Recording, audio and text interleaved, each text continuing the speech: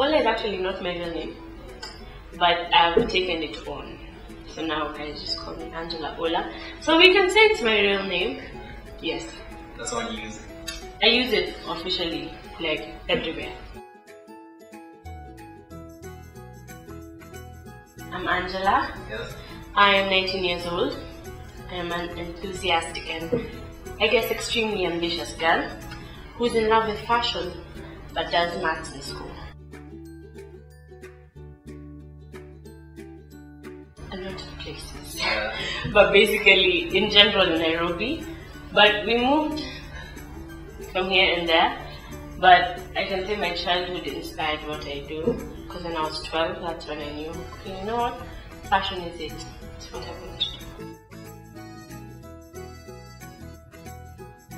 When I was around 12 and China show had hit at that time, that was the in thing, you know. That's 8 years ago. Yeah, I think the China show was, that's when it was starting up.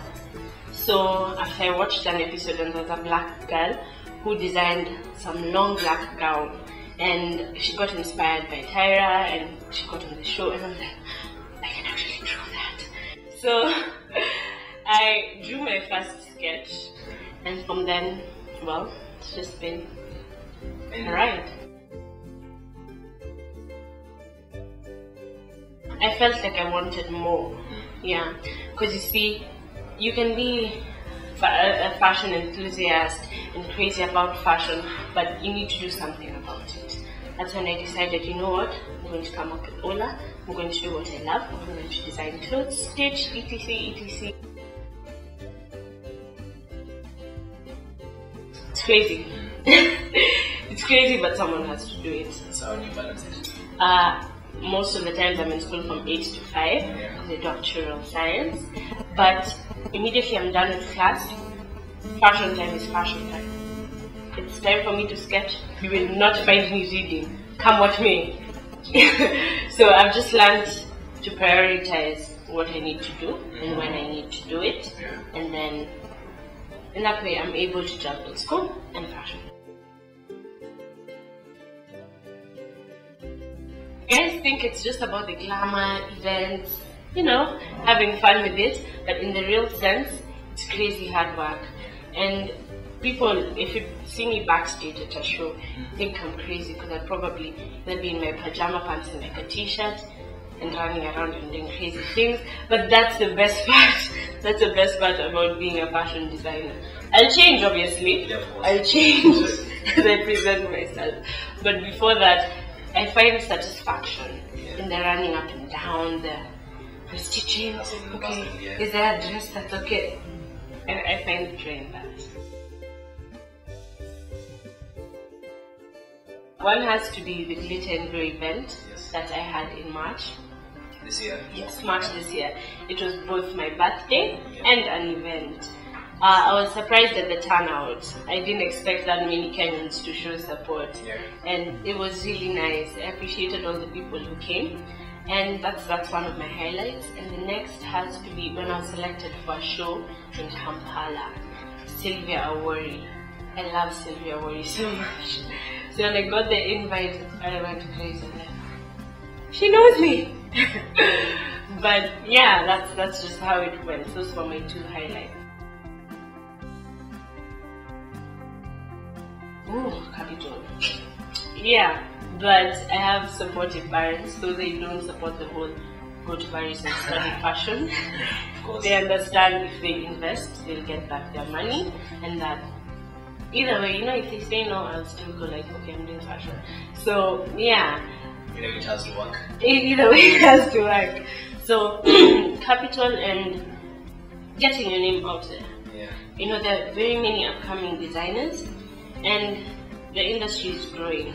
So to be able to get someone call you and say, "Hi, Ola, is this Ola?" I'm like, "Yeah, I'd like to order clothes from you." That's been tricky. Plus dealing with mitumba and everyone's like, "Why don't shop toy?" So getting your stuff up there. yes. Fashion scene in Kenya is growing.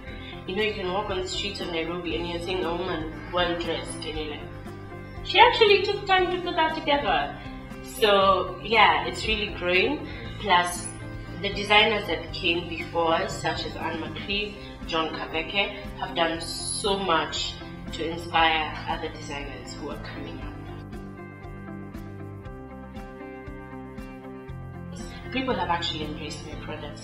The first product that got me actually out there were Ola shorts. They're normal booty shorts, but at the bottom have an African lace print. Nice. I started doing that accidentally. Like I laced the shorts accidentally because I was like, I have extra fabric. But people's reception was crazy. I put them on Facebook, everyone's like, "Hi, I want a pair. Hi, I want a pair." I was like, "Oh, nice." So Kenyans are actually embracing my product, and I appreciate, and I'd like to grow with them. Fawi Soul, she's Kenyan, half Kenyan, I think half Somali.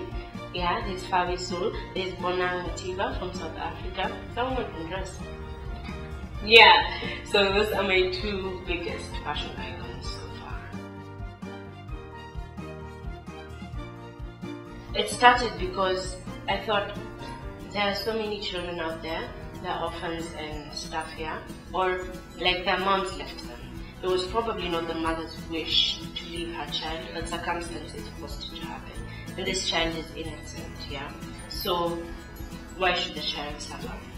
So that's how the whole idea came up, and I felt like something I should do. So there are various children's homes that I support. The Good Samaritan Children's Home in Mathare. They are lovely children. There's Thomas Bernardus, we got together with you guys, and you saw those kids. Yeah, they're lovely and innocent. It's a wonderful feeling. It's yeah. Being around them is a wonderful feeling. Yes. So for everyone who's going to see this video, my name is Angela Ola. The Kenyan fashion scene is growing and I'm just getting started.